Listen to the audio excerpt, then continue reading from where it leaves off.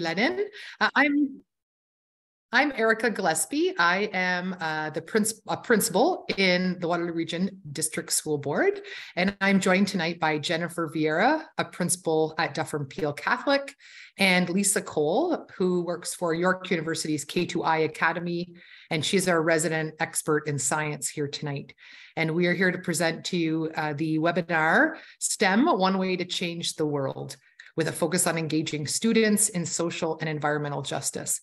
And this is a repeat of our webinar in September with some add-ons for some new resources that have become available since we presented it at that time. Note that this webinar is a collaboration with OPC, CPCO, and ADFO, and there is a similar presentation happening in French for French administrators, supported through funding through the Ministry of Education. I'd like to welcome our sign language interpreters here tonight for us, and also Brad Harris, our tech and organizational support through the process. Before we begin, I wanted to take this opportunity to give a territorial acknowledgement. I am currently working in Kitchener-Waterloo, but the work on this project, for me anyway, was done at my home in southwestern Ontario. And I would like to use that area as my territorial acknowledgement tonight in an act of truth-telling and a way of recognizing the unceded territory that I occupy. So an interesting story that history that Caldwell First Nations in the Point Pelee area were settled in that area before 1763. However, when European settlers arrived, there was a treaty negotiated, and that treaty was with the Anishinaabe and without the consent of the Caldwell First Nations people or its chief. During the War of 1812, the Caldwell First Nations fought alongside their British allies and were promised title to their land for that support. However, that promise was not granted, and colonialization displaced those people from the Point Pelee area and designated it a national park in 1918. They were forcibly displaced by the RCMP in 1922 when they tried to reclaim that traditional homeland, and have only very recently, November 2020, been recognized as federally recognized as abandoned southwestern Ontario, and without a reserve land of their own until just recently, when they started to be given the ability to form an urban reserve in the Leamington area. So I offer that as an act of truth-telling and reconciliation.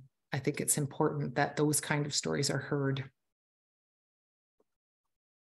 So tonight's webinar is focusing on four topics. We are going to be talking to you about what is new about the new curriculum, why we need to change, why this change is required and really important, what skills teachers might need that you would be needing to support as their leader, and then as that leader in the building, how can we work together to support this?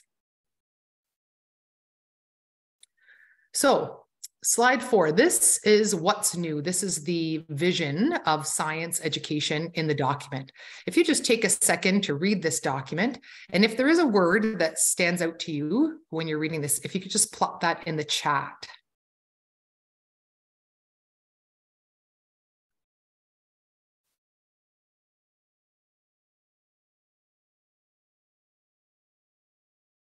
Thank you, Sue. So I see transferable, very big topic in this curriculum, being able to go through cross-curricularly and transfer skills, really important in that changing world. And Luciana had written changing, absolutely. I think we're all seeing how things in science are changing at such a rapid pace. It's really important that we are keeping up with that. And the modernization of a curriculum, really important in light of that as well. Thank you. Thank you, Vida, rapidly as well. Certainly very, very fast. Okay, so one of the things that is available for you as an administrator and to share with your teachers, very important if you have not shared this already, would be the overview chart. The link is on the slide deck there, but you can find that in the science curriculum webpage. There is thank you, Lisa, for putting that in the chat. That overview chart really helps your teachers to see what's different. So sometimes, we just go along and we're teaching what we've always taught in science, this really helps to highlight what's different, what is still there, what can they keep, but what do they need to maybe change, adapt, modify, modernize, some of those words that we read in that vision statement, to be able to ensure that they're meeting the demands of the new curriculum. In most areas, the changes are tweaks to the curriculum, but those tweaks can have a really big impact. And I think that this puts it in a manageable way in a chart. So what are the biggest challenges or changes that we need to be aware of? These would be the highlights here. There's a whole new strand in the new curriculum. If you're not aware of that, that's one of the biggest things that teachers need to be aware of. In the past, we used STEM as sometimes a club or a field trip, or maybe you would invite someone into your classroom for the day to do a workshop on STEM. This is now a concrete, intentional part of the curriculum, and it's meant to be the focus. So really that change in perspective to STEM skills and connections has to be up there right at the top. Just like our math curriculum, coding is now included in the science curriculum, and there's a focus on engineering design process. So this is sort of a move, an extension from technological problem solving into the engineer design process. We'll talk about that in a little bit.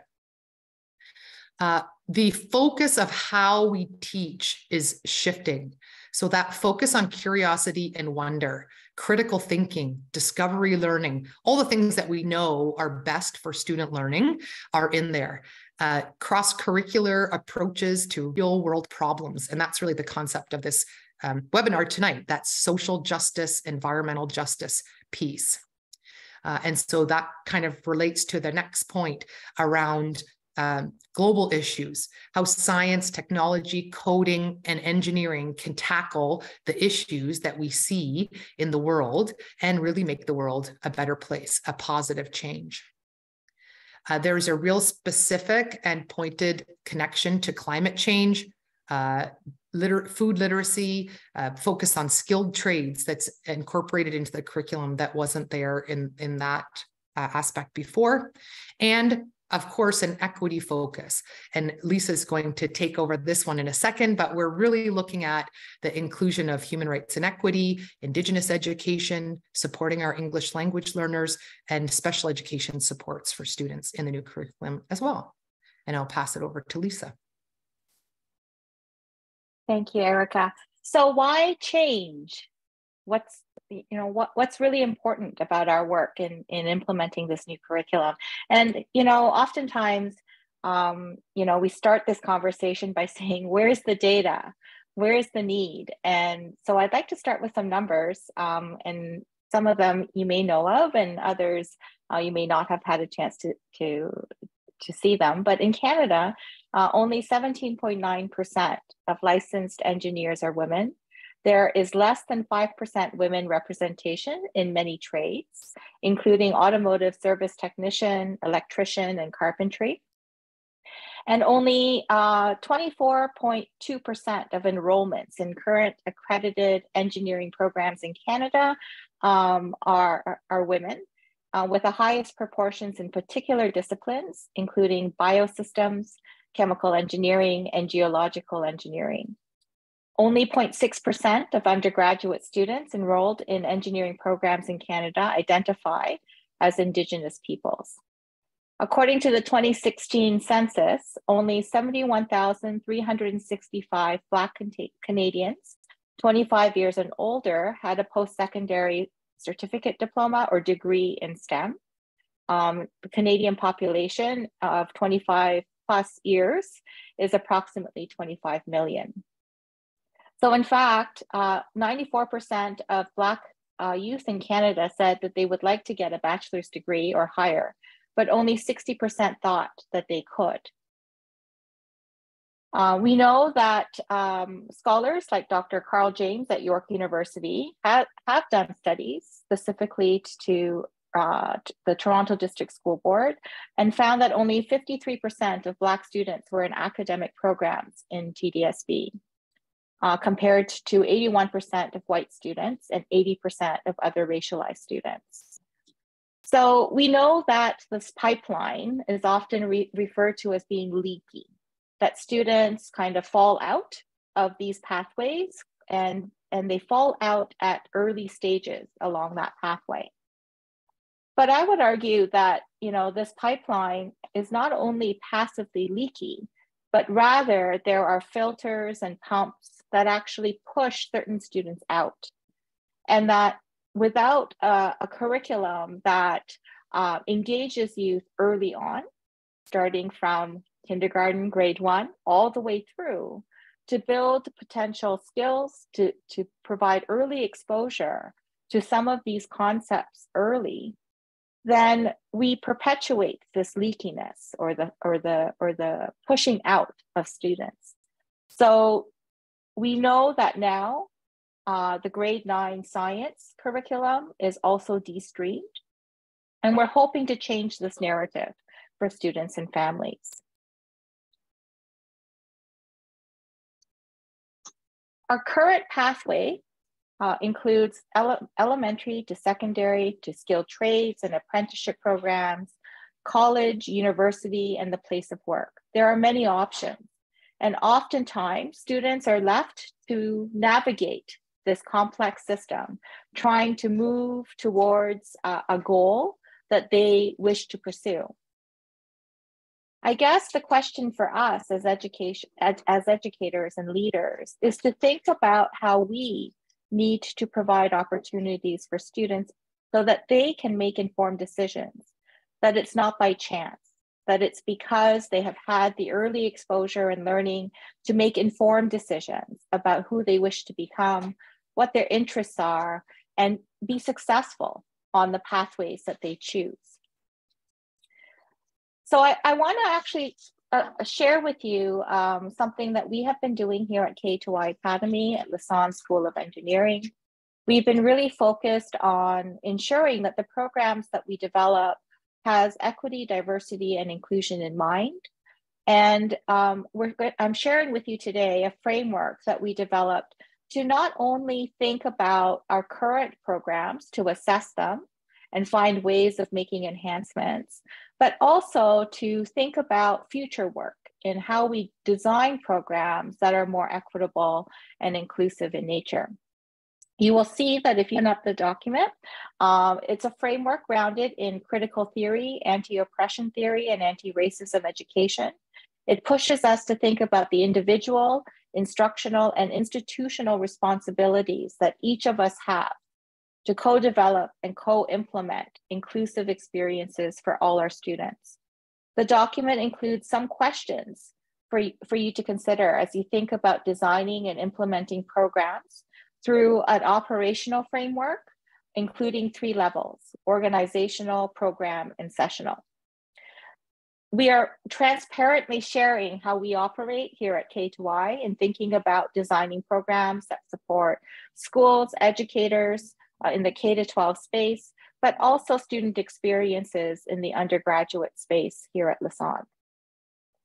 We know as leaders that one single initiative isn't going to create the full solutions we need in our system.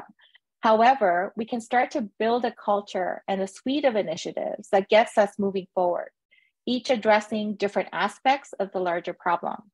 I am often reminded of my time in the classroom when I say this as a physics teacher. As a physics teacher, I used to have tools in my classroom to fix things: duct tape, screwdrivers, hammers, and often fixing things so that the activities will run smoothly. So I often wonder about these tools that we use to fix our larger system in education. How much duct tape? What duct tape? What tools are we going to use to plug up those leaks in our system? So in the chat, I'm going to just place some information as follow-up that you can grab as well based on that work. The first rule of designing with inclusion and equity in mind is to make sure that we're designing for students, with students. And in order for us to do that, we need to ask students, what are they interested in? So at K2I, we have been asking youth, what problems do they want to tackle in the world. And these are some of the responses that they have shared with us. And if you take a close look at all of these challenges, you know, if we addressed all of them, I think our world would be a better place. And so the question for us as educational leaders is to make connections between this science and technology curriculum to the problems and interests, the problems that students want to solve and their interests in these topics. So when I think about these real world problems that the students have identified, they are intrinsically connected to social and environmental justice topics. And, you know, I would say that a great starting point for having these conversations is around the UN Sustainable Development Goals. So much of our programs that we have been creating where I am connects to these global challenges. I also want to suggest here that there are great innovators, great scientists, engineers, mathematicians, STEM professionals, all in Ontario and across Canada. And I would say that though it is important for us to go back in history and profile the stories of role models that were never spoken about in our science textbooks to set the narrative right, it is also important to think of, to share and find the stories of innovators that are present today doing this work. So I want to just profile this one researcher I work with on a regular basis, Dr. Solomon Boyaki-Yira. He is an assistant professor in mechanical engineering. And when I say mechanical engineering, likely you thought of cars, machines, engines, airplanes. But I'm going to tell you that Solomon's actually designs new materials and then studies how they behave when you actually smash things up. And what's exciting about the work that he does is that it has many applications from transportation, including airplanes and cars, but also biomaterials. He uses 3D printing technology and emerging tech to design new materials to test for medical technology applications, studies concussions, and creates new materials for medical implant technologies. And the other cool factor about Solomon is that he's been on National Geographic's Colossal Machines, speaking about some of the work that he does. So I share Solomon's profile here with you intentionally. If you asked your students and your teachers in your buildings to name or draw a scientist, engineer, computer scientist, or an electrician, who would they identify? Would they imagine themselves in those roles as possibilities? Why or why not? And I think these are the questions that drives our work where I am. So creating opportunities for students to see science, technology, engineering, coding, mathematics, and all the skills and tools that are available to be creators and innovators needs to resonate with them personally. And so I often think about the different places of work that students may imagine themselves wanting to be in. So I think of healthcare, medicine, well-being, mental health. I think of the environment, climate change and action. And I think about all of the different places of work that currently careers are in. And I think about the ways that STEM professionals have impacted that place of work. You know, when we think about, students saying they want to be a vet or a doctor, we often refer to the person, the vet or the doctor. We don't think about the technologies we need, the X-ray machine, the MRI, the lab technician that is doing all of the tests to make sure that things are well. So I think we need to broaden what we provide exposure to our students and teachers with, so that they could share this narrative, that there is a place for all people in STEM, doing a wide variety of jobs and careers, that it's an exciting space that has made great impact on both our society and the environment, both good and bad. Because I think we also forget that not all technology has been great, and that we need critical thinkers and problem solvers to question how we design future tech, how we make ethical decisions around what we study. And I think about our new, mission to the moon, our lunar mission that the Canadian Space Agency is involved in. And I think about what it means to colonize space. And I think about all of the questions that we need to be tackling with our students to inspire, to provoke thought, to excite them at the possibilities of how they might take up some of these problems in their own careers. So one final thought I'd like to share is that, post-secondary, we're also thinking about changing up what we do and what we offer in post-secondary education. We know that sitting in lecture halls is not very engaging. We've all been in that space.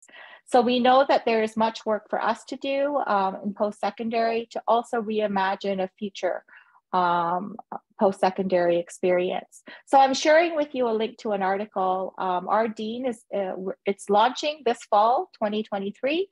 It's a fully work integrated degree where students earn a salary while earning an undergraduate degree at the same time.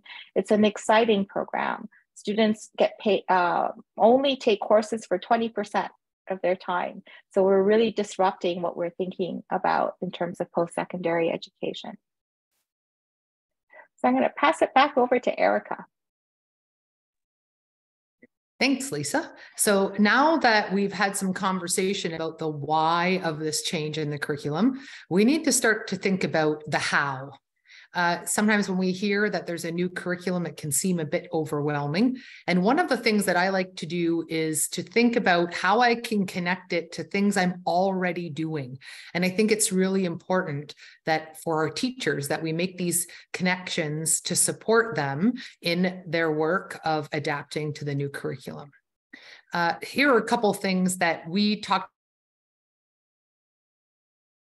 about as a group and thought about right away that we wanted to share with you to think about. Coding is one, for sure. We've been doing a lot of work already with coding in the mathematics curriculum. And what a great way for teachers to be able to cross-curricularly support math and science together through the lens of coding. One of the concerns that I've heard in my school from our junior and intermediate teachers is the learning through doing over worksheets or reading, viewing, those kind of activities in science, particularly by teachers who maybe are not as confident with their science background as they might be in some other subjects. This is an opportunity, I think, for us to connect those areas of our school with our primary division. When we look at what's been happening with full day kindergarten over the last several years and that focus on provocations, those kind of things, I think that that is a really great way for us to support that. Safety considerations, that always comes up.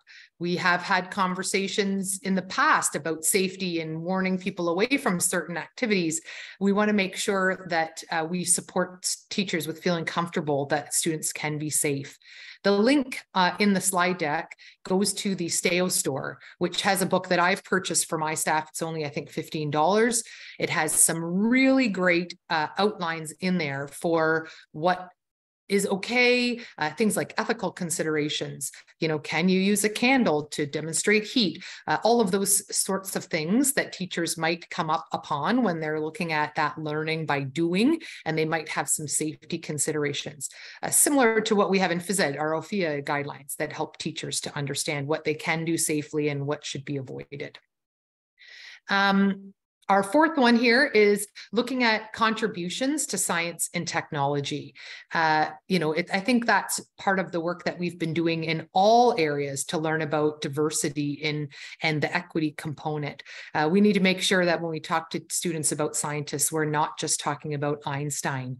We're talking about a wide variety of people, genders, all kinds of backgrounds and worldviews that are coming in. And then we need to look at, can we connect things like community speakers, virtual events, what current events are happening in the world that might be connected. These are places to start where we start to get students to engage and think about those connections to practical solutions that will have real meaning to students and really be connected to that environmental and social change piece that Lisa was discussing as so important, not just now in our elementary curriculum, but throughout their career and education and beyond. A number of new resources have been developed to support teachers in this work. So on the curriculum, science and curriculum document site, you'll notice that there are long-range plans available. And the thing I like about those long-range plans is you can see a screenshot example here. They not only connect to the long-range plans, the science curriculum, but there are connections to visual arts, language, math. So it helps us to make those connections for students and be able to identify where they can pull in a cross-curricular way. STAO has those long-range plans listed on their website as well, and lesson plans connected to that. So if you go onto the site, thanks Brad for showing us that link there. There are lessons that can be 1 to 3 periods. They include the curriculum expectations, success criteria, what resources. They're really well designed and easy to follow. And they really make those equity, diversity, and inclusivity considerations apparent so that teachers are able to support all learners in the classroom. And there's a really strong focus on that strand A, the STEM strand in the work. So if that's something that's a little bit newer to teachers or they're a little bit less comfortable with, it really brings it in there in a meaningful way. And that, again, connecting through the long-range plans to other strands, to other curriculum and subject areas is apparent and obvious in there. And something that I really encourage my teachers to do, even from the assessment and evaluation perspective, how can we connect them through the different curriculum areas? And in my school, we call it work smarter, not harder, when we're going to do this work in our classroom. And then last but not least, the ministry ran some webinars themselves in the fall directed at teachers. I attended a couple of these, and I know our fellow presenters did as well. And some really good information there to help teachers really understand from that educational perspective how we approach this. Those are linked right here on the link on this page that I think Lisa just put in the chat, and teachers are available to watch them at any time. And the presentation files, the slide decks, are to be posted. I do not believe they're on the website yet. It says January 2023 in there, but coming very soon. So those are some resources that you could easily share tomorrow with teachers, if you haven't already, to help them to get on the path of making sure that their curriculum is matching the curriculum documents that are currently in place. And at this point, I'm going to hand it over to Lisa to dig us a little deeper into the how. Yeah, and it's going to be me. I'm Jennifer. Thanks for passing that off, Eric. Sorry, Jennifer. That's okay.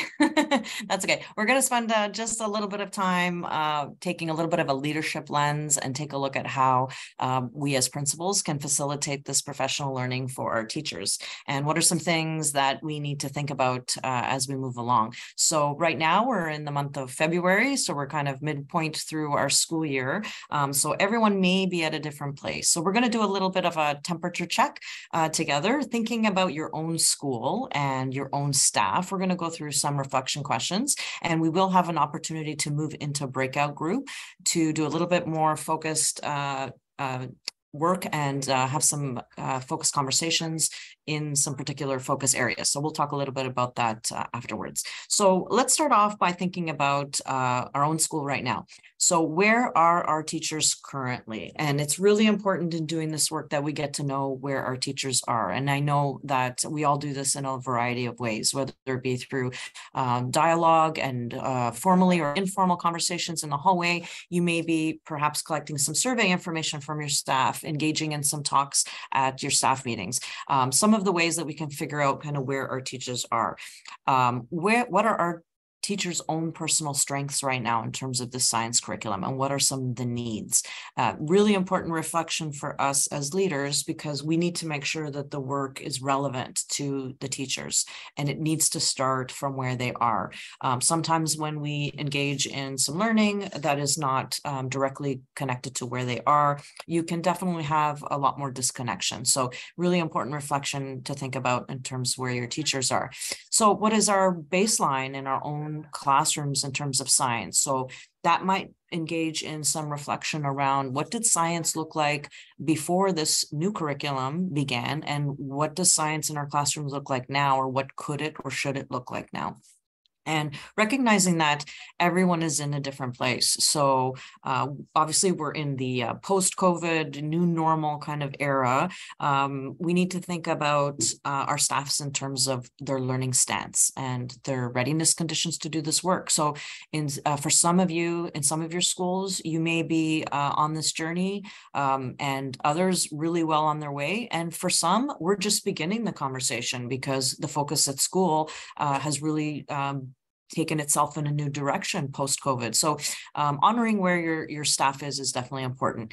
We also want you to think about what are the learning structures that already exist in your school that is going to help facilitate some of this work. Do you have some PLC models in place? Perhaps divisional meetings is something that works for you, inquiry meetings, staff meetings. I know something I use in my school is something called a think tank, where I invite teachers to attend, perhaps during lunch, but it's kind of non-committal. They can attend when they're free, and other times they don't, which is sometimes a useful way to engage and move the learning forward as well. And finally, thinking about, as Erica had mentioned earlier, what are some of the connections to the work we're already doing? So if we're doing work engaged with the new math curriculum, let's start there. Some schools are working deeply in terms of the science of reading. You can make some connections there. Is our work in assessment? Or we're all doing a lot of deep work in terms of our equity, diversity, and inclusion goals. And that's something that can be woven very authentically and appropriately as well. So some food for thought, just to have you thinking, and hopefully you're thinking about where your school is. And at this time, we're just going to move to the next slide, because we're going to give you the opportunity to move into a group that best suits your current position. So if your school is beginning to walk this journey, we're really just at the beginning of our unpacking or unlearning of this new science curriculum. We're going to ask you to choose the Group 1 breakout group. If your school is on the journey, so you've passed the beginning stages and you're already kind of working through it, but just not too far in, we're going to ask you to choose Group 2, which is on the journey. And if you're a school that's been really well engaged in this work and deeply embedded and are very well on your way, we're going to ask you to select Group 3. So Brad is going to put up our choices so that you will be able to select the group you're going into. And then once the breakout session is over, we're going to move back to the large group, and we're going to continue on with a few more other pieces.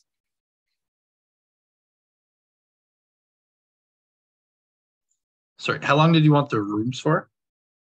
In terms of time, 4:35, maybe I'm thinking 15 minutes might be good. All right.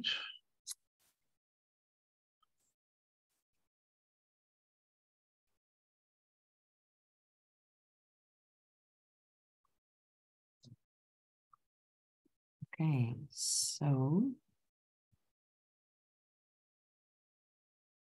join your room when you see the room, Group 1, Group 2, or Group 3.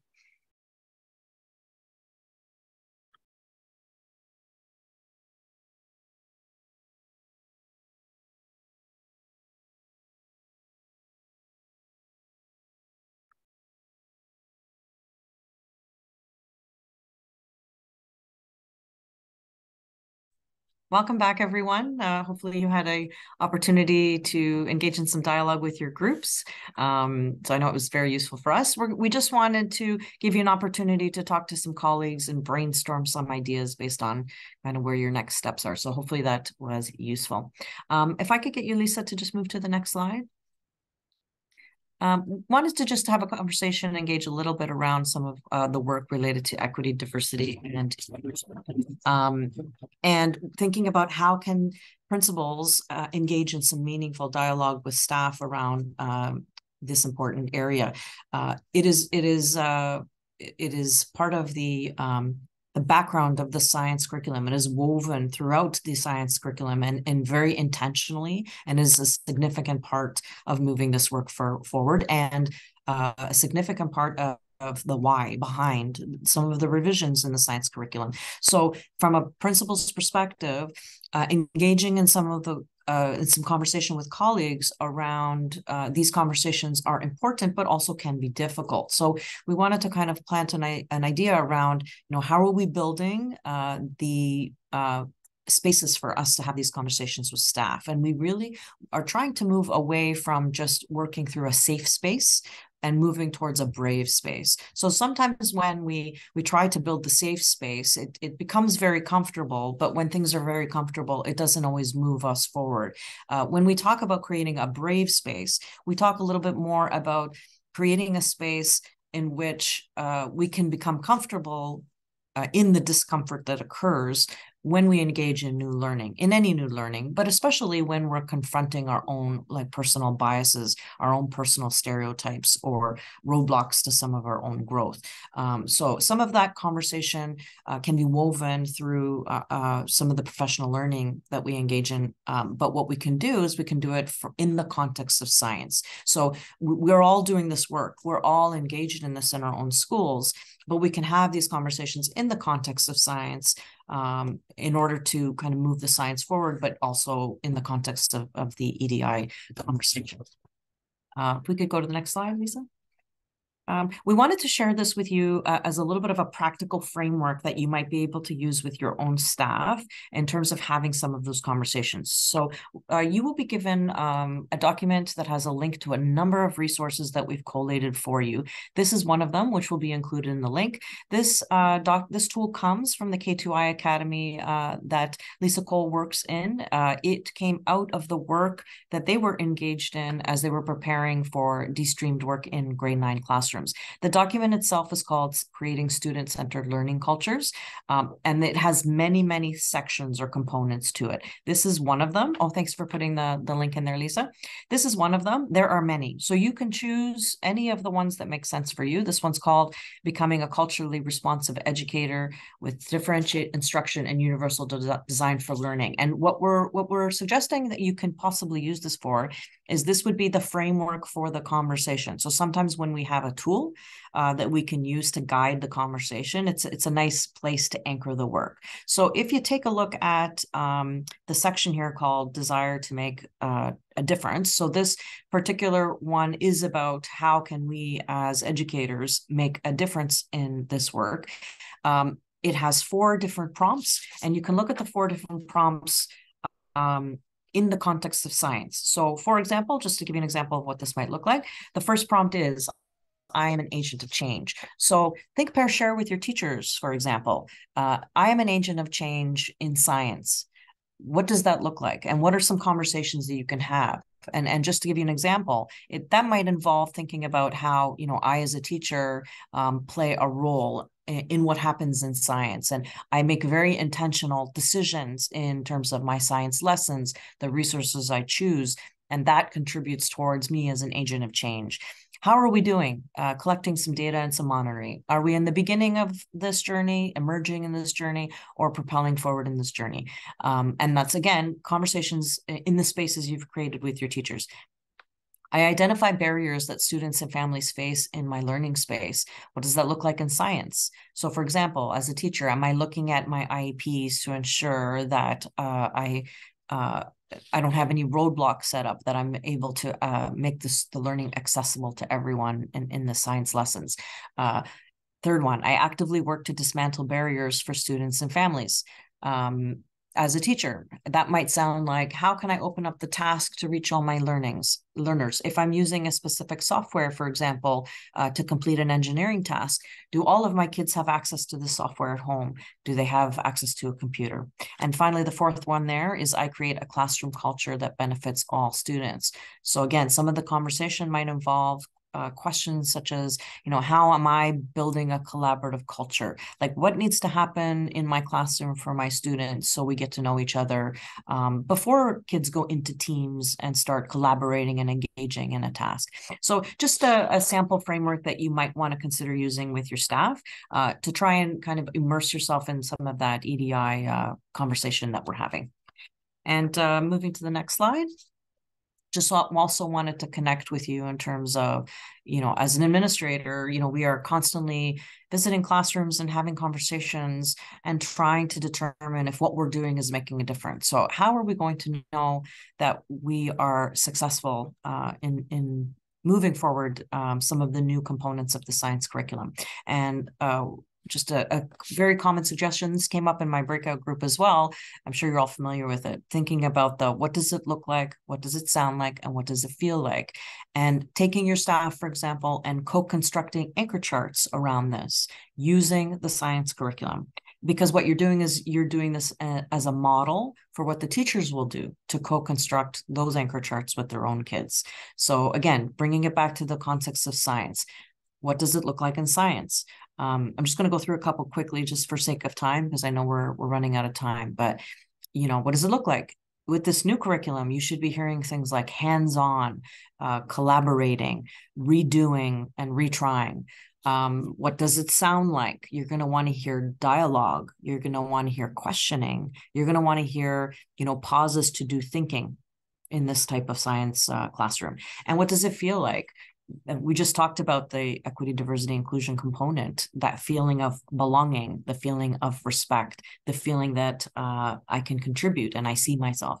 So those are examples of how we can use just a co-construction of anchor charts as an example.